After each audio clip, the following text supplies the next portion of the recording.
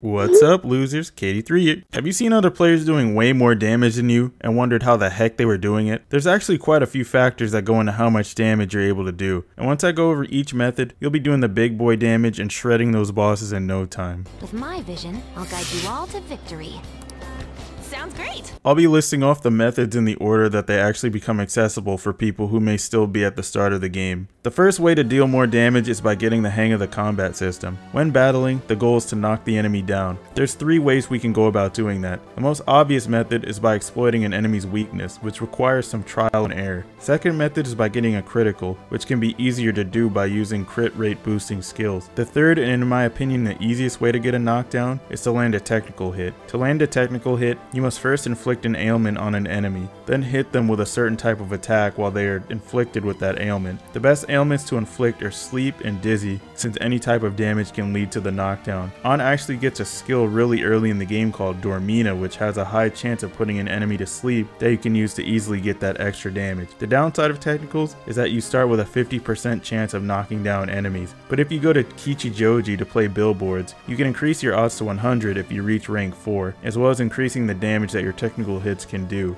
If you'd like a guide to max your technical rank, I just happen to have one right here. If you'd like to boost your damage even further from there, you can try switching the game to Merciless difficulty. I know that sounds insane, but Merciless difficulty rewards players that have a grip on the combat pretty favorably, since weaknesses, criticals, and technical hits will do 3 times the damage, making some fights even easier than they were on the easier difficulties. When you knock down enemies, you get another turn. You can boost your damage by using Baton Pass to give one of your party members a boost. If you can use the combat to your advantage and exploit a weakness, get a critical hit, or land a technical, you can Baton Pass again to get an even bigger power boost. This is the main way that the game wants you to get your damage, and it shows during certain battles in the game. Like technicals, you can boost the power of Baton Pass as well by playing darts with your friends in Kichijoji. Each party member's rank goes up to 3, so the higher it goes, the more damage that they can do. It also has the added benefits of HP and SP recovery. The fastest way to get each party member to rank 3 with Baton Pass is to let them win the darts game for you, because when they win the game, they rank up twice instead of once. It's best to save before playing darts just in case you only get one rank up or lose the game outright. That way you can reload the save and try again to save time. The most common reason most players miss out on a lot of damage even though they have the most powerful personas is because they neglect their personas. What I mean by this is that they pay little to no attention to the persona's stats, skills, or traits, then act like they're supposed to do a lot of damage just because the persona has a high level. That's not how this works. If your personas don't have the setup to match, there's no way you'll get the outcome that you want. I'm going to break down how to boost your stats as well as use your skills and traits to boost your damage to go even further beyond. Let's look at your stats first. There's actually 2 ways that we can go about getting higher stats for a persona. The first is to burn incense while having a persona on lockdown. You can find incense from Disaster Shadows, buying them from Josei, or by buying some in Kichijoji. This method works, but it's pretty slow and gives small gains. So what about the second method? Once you secure the route to the 4th palace, you unlock the gallows, which will allow you to sacrifice a persona to make another one stronger by giving it experience. There are many factors that go into how much EXP the persona receiving the boost will get. Factors include the persona's level, whether the personas share the same arcana or not, the associated confidence level, if the sacrificed persona is a treasure demon or not, if the sacrificed persona is a mutation persona, more on that later, and if the gallows is being used during a fusion alarm. When the persona's level increases, some of its stats will go up as well. There are a couple of issues with this method though. First of all, you can only strengthen each persona once per day, so if you did this normally, it would take a lot of time. Thankfully, there is a workaround. If you register the persona after it's been strengthened, remove it from your party, then buy it from the compendium again, you can strengthen it again. Just be warned that this is an expensive workaround, so make sure you have the money, and remember to register the persona every time you strengthen it. This is where the second issue comes in. Let's say you get a persona to level 99. Can you continue to strengthen it? The answer is no, because stat boosts only happen through level ups. You could try going back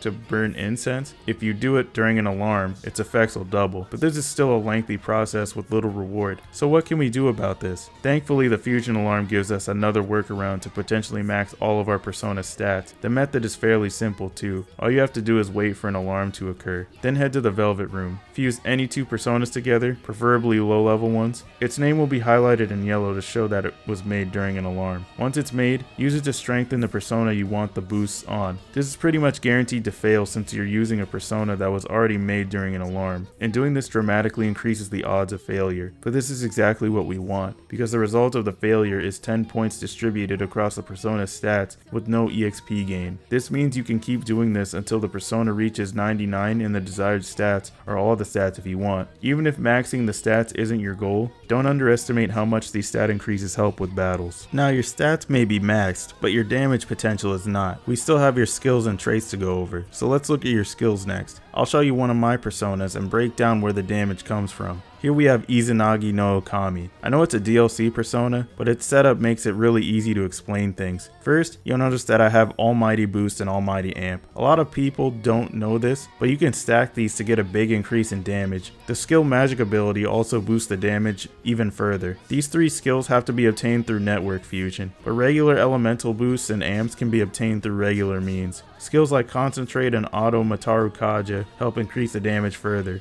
I keep skills like that on my Orpheus so I can pass this damage boost to stronger personas while also saving their slots for other helpful skills. So the formula for boosting damage with skills is simple. If you're using magic, use amps and boosts for your preferred element. Get Concentrate and Mataru Kaja, Auto Mataru Kaja if possible. I prefer Auto Mataru Kaja. For physical personas, just have Charge and Mataru Kaja, Auto Mataru Kaja. Having Auto Mataru Kaja would be ideal since it boosts the whole party. How do we get these skills? There's a couple things we can do. You can level up the personas that have the skills you want to have another persona inherit them later through fusion or the gallows. Pro tip, if you want a persona to inherit a certain skill from strengthening, you can save first, then reload if you don't get the desired skill. You can also itemize personas to get a desired skill card. Pressing R2 when looking at the compendium shows you what skill card they can give. It's best to itemize during a fusion alarm to get a better skill card. A general rule is that if a persona gives an elemental boost skill card, they usually give the amp skill card during the alarm. Finally, let's move on to your traits. Traits are very straightforward. Let's check out my Izanagi no Okami again. One reason this persona can dish out so much damage is because its trait Country Maker boosts my damage and reduces the damage I take based on my compendium's completion.